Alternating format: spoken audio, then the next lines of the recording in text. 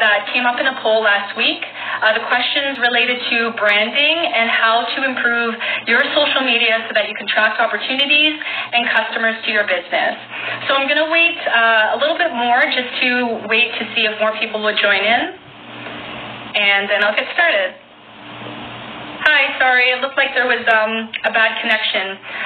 So basically, let's start off with what branding means. It basically means your reputation and how people perceive you. On your bio of all of your social media sites, whether you're on Instagram or LinkedIn, you want to cover who you are, what you do, where you're located, the kind of people that you want to help or the people that you're helping now. And you might even want to include, if you don't have any awards or anything in general, if you're starting new to business, maybe you want to add a degree or that you have a certificate or maybe that you did a blog on XYZ news site. That's a really good way to kind of show how long you've been doing it and your certifications in education. And if you're a B2C, meaning your customers are like Jane or Sharon, you want to say something like, I know Marsari Reeds, you are going to be doing some retail there. So you can say, I am a CEO of XYZ Incorporated, for example, helping women feel beautiful with wreaths, or helping women tidy up their home or make their home more presentable with XYZ. So you want to start off with that with a bio. If you want to put your location, that's fine. I decided to remove my location only because I was noticing before that people in my city were kind of gravitating more to me. And now that I removed my location because I can pretty much help people from home, I'm finding that more people in like Europe, Asia, and Africa are following me because it doesn't look like I'm just kind of based specifically for people in my city. So you want to think about that. Definitely add a website. If you have a blog, you can add that link. And in your bio, try to point down to it with a finger that goes like this, or an arrow that goes down, and say something like link in bio, or to purchase my products, or to check out my online store. You kind of want to do something like that. Sometimes people are very weary about links, especially if they don't really know a company or a brand. So you want to do that. In your name, if you have your name, and it looks like you have just kind of like the name of your business, kind of try to put in a key word that people are definitely looking for. So, for example, I have Makita, and then I have a little space, and then branding consultant. So when people are looking for branding consultant and Instagram and LinkedIn, for example, they'll find me. I'll come up, and because YG writer, I noticed that I'm one of the few writers that come up when you put the word writer in Instagram, for example. So you want to pay attention to that. You also want to look at the little highlights at the bottom of your Instagram, for example, and have an about. So maybe it might be a screenshot of the About page on your website, or maybe it's a 15-second video. That you definitely want to do that, because if you kind of, when I just put Makita, nobody knows, like the whole world doesn't know me yet. So they're not looking for Makita, they're looking for a branding consultant. And on the highlights, you're going to see a little circle under your Instagram, which has a little a cross in it.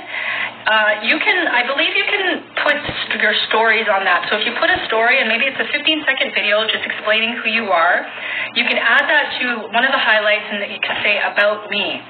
And then you have another highlight, and it says, I don't know, upcoming event. And all of these things are things that you're adding on your stories. So you really want to treat your social media page like a website. I say that because a lot of people don't look at my website for whatever reason. They either don't have time. Maybe they look at my profile and they say, okay, she has enough information for me to go by that I don't have to do additional research. So treat all of your social media sites. Hi, Ryan. Thanks for joining. Treat all of your social media sites like a website.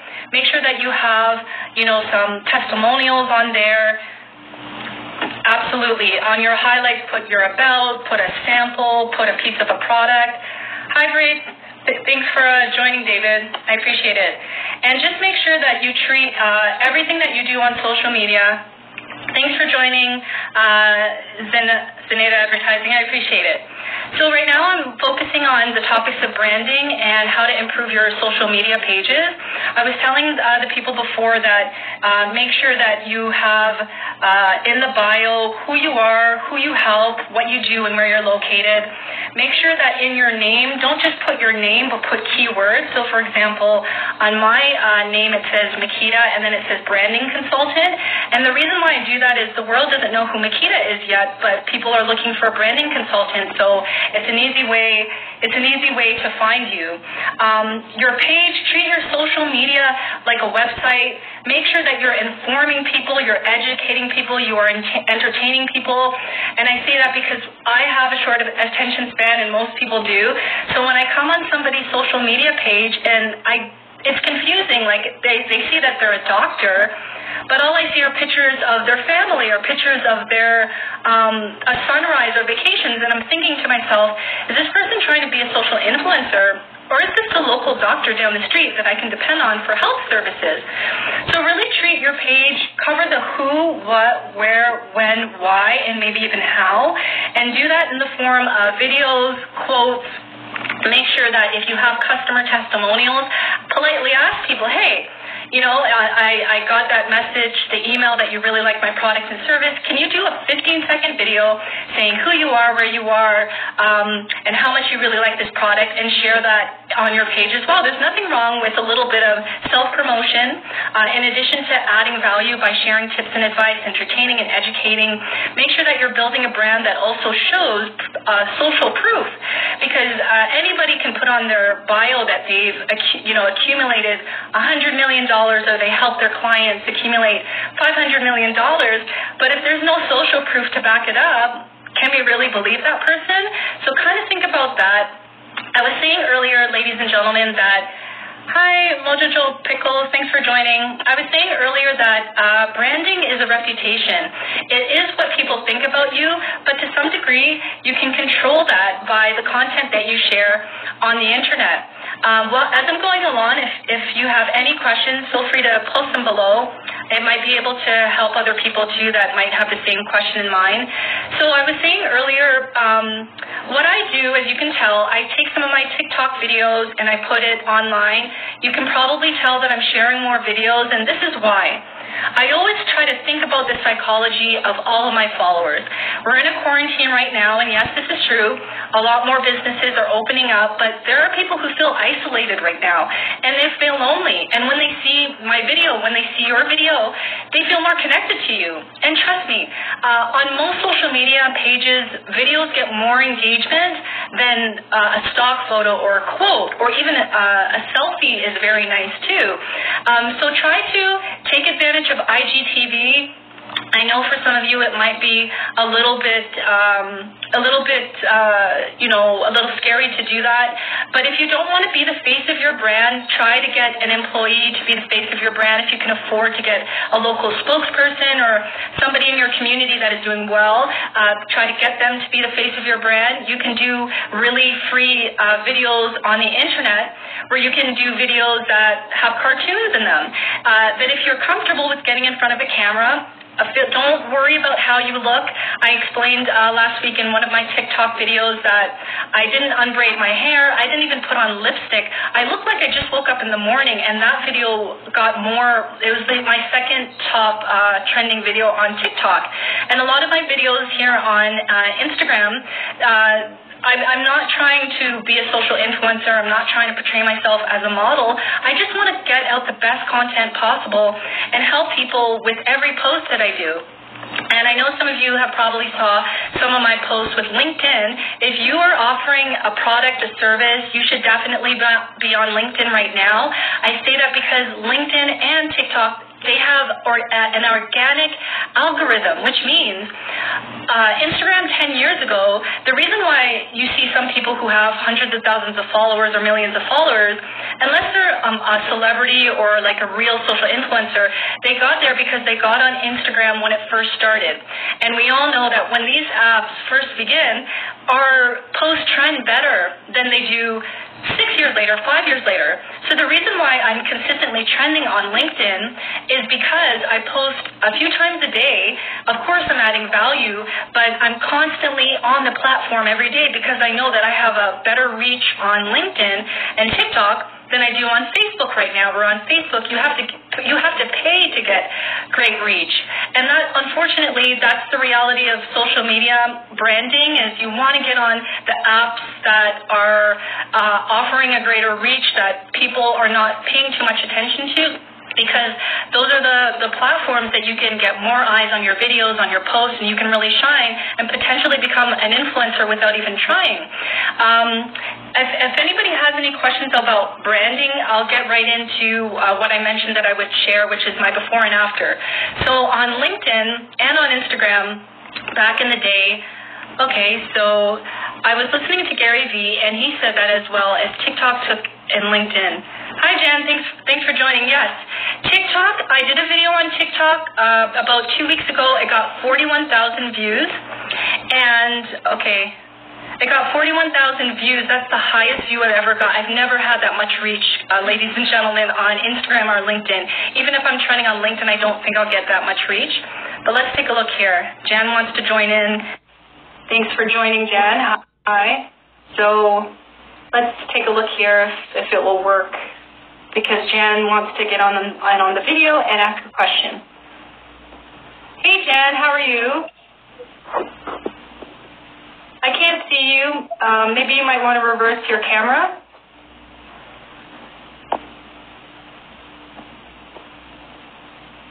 Hey, Jan, can you hear me? I can't see you. It looks like your camera is covered. So I'll keep going as Jan tries to fix that. So, so if you have a product or a service, I think you definitely, hey Jan, for some reason I can't see you, but you definitely want to be on TikTok, you want to be on LinkedIn, you want to share more videos on Instagram. Instagram IGTV is really great. It's great because people are also searching for content. I can't say that it's as effective as YouTube and Google, but you definitely want to share more videos, everyone. I say that again, we're in a quarantine. People are feeling isolated. People with families are feeling isolated because so many things are shut down, but when they see your video, they feel like you're their best friend. I'm going to close this, Jan, because I can't hear you, and the video looks a little, okay, thanks. So, yeah, if you guys have any questions, please share it below. So my before and after is on Instagram, I used to just share personal stuff.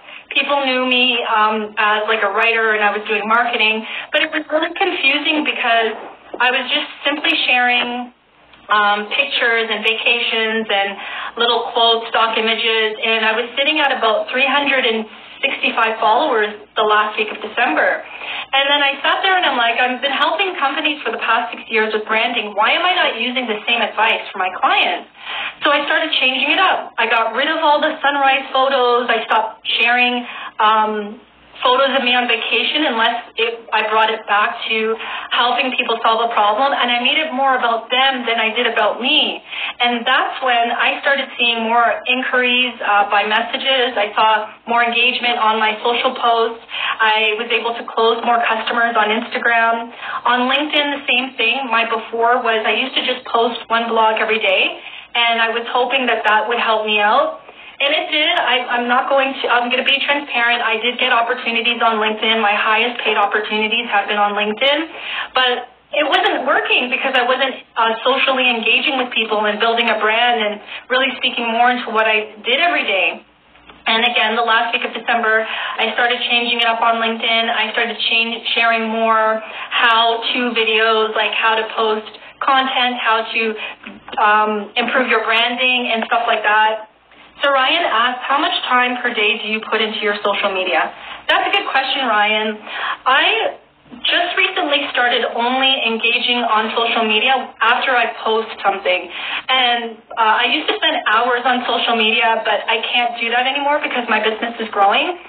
So my advice to you is when you post something, Hey, Iconic Junk Removal, thanks for joining. When you post something, Ryan, and to everybody that's on the line, start engaging with people's posts. Start going into your timeline. And I say that because when you post something, the first hour is really, really important. Instagram and most of the other apps are checking to see how many likes are you getting, how many people are commenting, how many people are you communicating with. Hey, and so I would say dedicate between 30 minutes to an hour per day sporadically, but my strategy is I only jump on when I have to add a story, when I have to do a post, and then that's when, and here's another strategy, Ryan and everybody else, to improve your engagement, because the more that you're on this app, the more that the apps see that you're communicating, the more they'll push your content out. And in return, that improves your branding, that improves your ability to get more followers and to grow your brand and your business. So I would definitely say between 30 minutes to an hour a day. For every person that likes my photo, I know it sounds time-consuming, I go on their page, I like something of theirs. Hey, Ender, thanks for joining. I like something of theirs, and I post a comment. For every person that follows me, I just started sending just a message saying, hey, thank you for joining Marketing Designs. I just recently started doing this thing where if somebody follows me, I actually will go into their direct message. I'll say hi. Thanks for following me. If you have any questions or concerns, feel free to reach out. Have a good day. I don't spam their DMs. I'm not going to say, hey, check out my new blog. Check out my new blog and purchase my product. No. Please don't do that, because that really sends the wrong message. It looks like you're in selling mode. So when somebody likes your stuff, go onto the page and like it back. I know it's time-consuming, everybody, but if you just push out content, you just hear a video, a blog, a quote every day, and you're not engaging with your followers, it's not going to improve your ability to grow your following, and it's definitely not going to help you get more reach. People buy people. When it comes to branding, it's about online reputation, but people invest in people. What are your favorite brands, everybody? If you want, put your favorite brand down, and I'll give you an example as to why they're successful. You and I both know that aside from COVID-19, a lot of companies are going out of business because branding wasn't their first priority. J. Crew, Neiman Marcus, Toys R Us, Sears, all these companies. Virgin Atlantic, I'm sorry to say it, but these companies were great at some point, but they weren't focusing on branding, right? They were putting out content, they were getting customers, they really got big for themselves, but then I don't even remember Virgin Atlantic unless I see Russell Branson's face on YouTube, like seriously. So the big brands, I know somebody earlier mentioned Gary Vaynerchuk, that guy is winning. People are, Michael Jordan, he's been around for how long? 2 decades? He's winning, and he doesn't even play basketball anymore. So think about that. Think about the fact that you want to build a brand so that when you retire, people are still talking about you. People still want to purchase your products and services. It can take some time to build that kind of a brand, ladies and gentlemen, but really think about that. And during a recession and during rough times, the companies that remain successful are the ones that put branding in the forefront, the ones that put branding as a high priority. So I know a lot of the things I was telling you, like fixing your bio to answer who you are, where you are, who you help, where you're located, some little things that you can share, like awards you got or certificates or a degree if your family knew, and then dropping that website or YouTube link by putting a little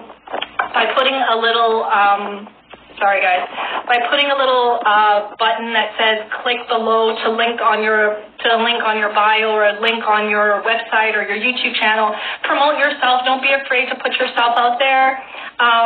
I know sometimes it's really nervous to get in front of a camera, but people really want to see your face or a face of somebody in your company or a face of a representative. Branding is so important. I really want to stress this to each and every one of you, even if you're on the line and you're an employee. The world is changing. It's unfortunate, but a lot of companies are going to start hiring more freelancers and contractors and businesses versus employees. And if you're an employee on the line, get your branding together. Because if you're online on Instagram and on TikTok and on LinkedIn, you can get more reach as far as getting a job, getting more clients if people know who you are. So I really want to stress that. Please save this live video. Absolutely, I'll do that for you. Does anyone have any questions about social media best practices to get more customers, branding tips for success, anything? Don't be shy. We're all here to learn, and I'm sure your question is probably on the top of somebody's mind. As you guys may or may not be typing, some of the places as far as social media where consumers are living in 2020 based on research that I've found online, YouTube, Instagram, Facebook, and LinkedIn are definitely the places. So TRN Zena Advertising asks, what if you're an agency, do you still need a face?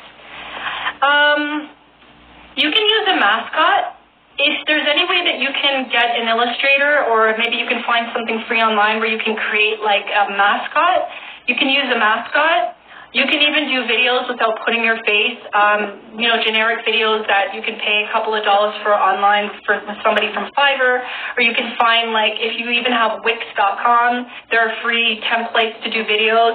You don't necessarily have to show your face, but if you have an employee that's comfortable, that's really an extrovert and really knows how to get a message across, or if you maybe just want to hide behind a cartoon character or just a character or a mascot, I definitely would say that. You don't have to show your face. It really depends on how comfortable you are. I share my face because even though I'm an introvert, I don't want to pay somebody to represent my brand. And maybe when my business gets bigger, I will do that.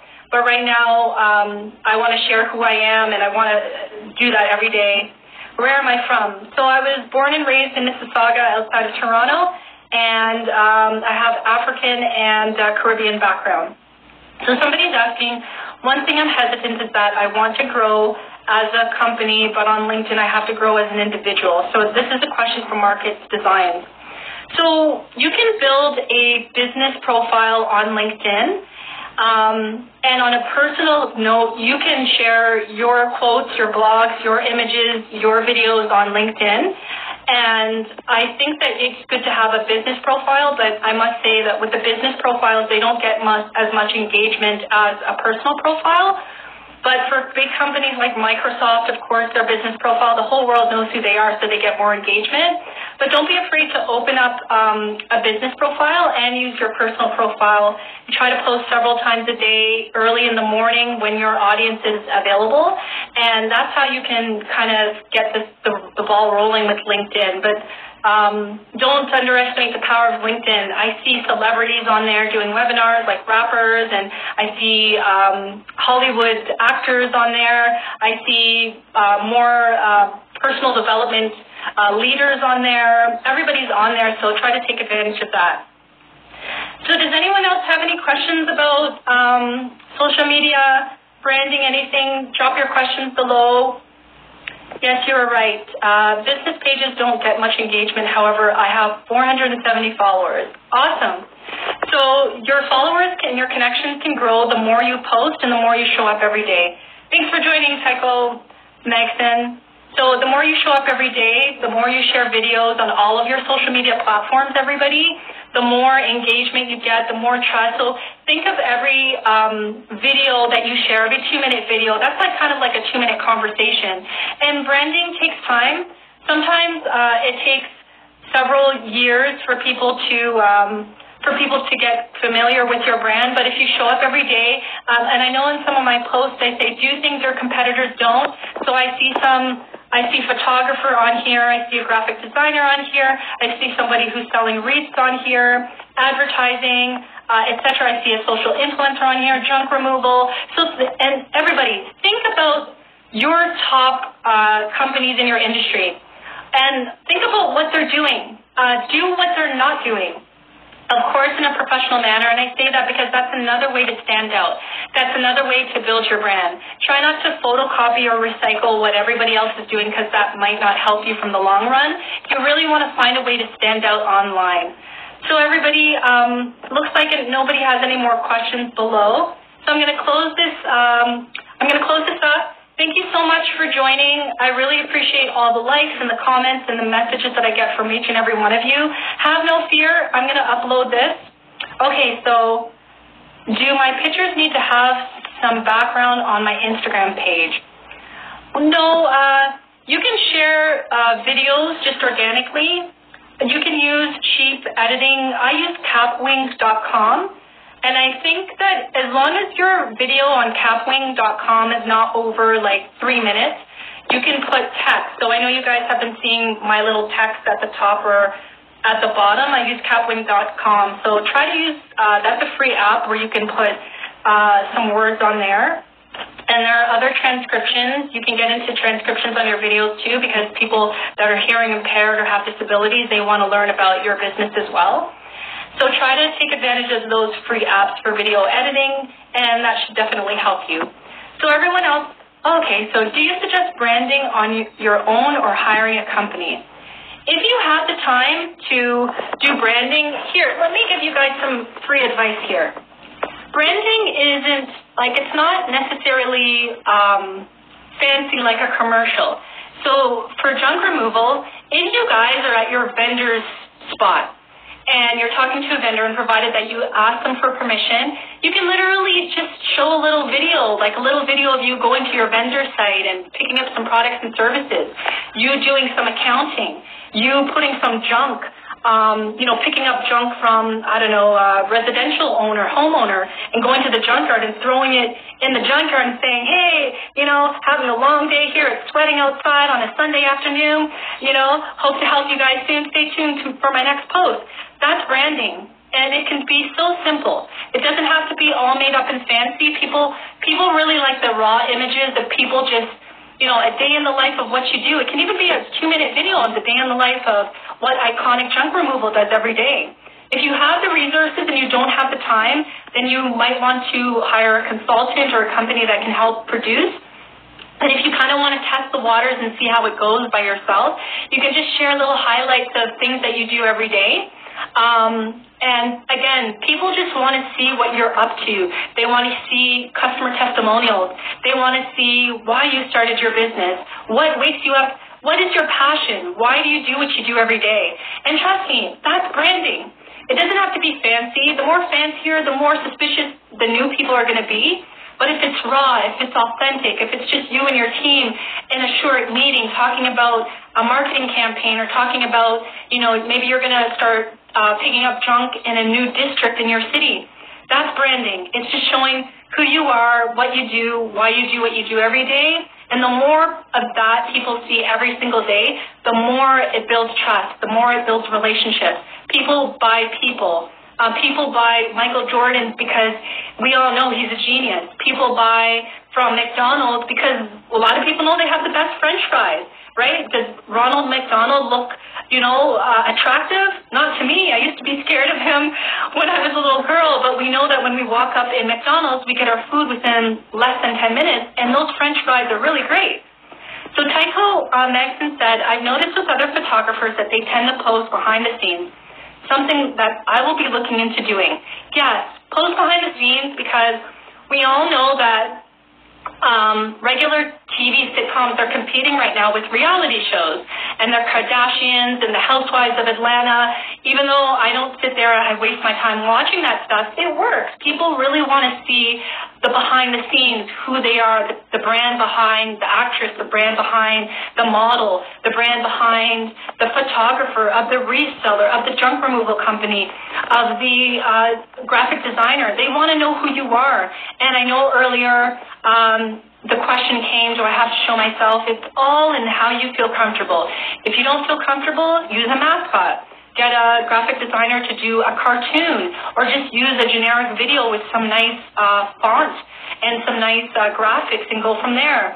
But the more personal that you can get, the more better. And it doesn't necessarily mean that you have to show your face, but you have to show something. So I hope that helps everybody. I'm so glad that I was able to answer all of your questions. Unless you don't have any more questions, I'll be uploading this video to some of you that came in a bit later on. And every morning at 7:45 a.m. Mountain Daylight Time, 9:45 a.m. Eastern Standard Time, I'll go live and I'll be there to answer your question.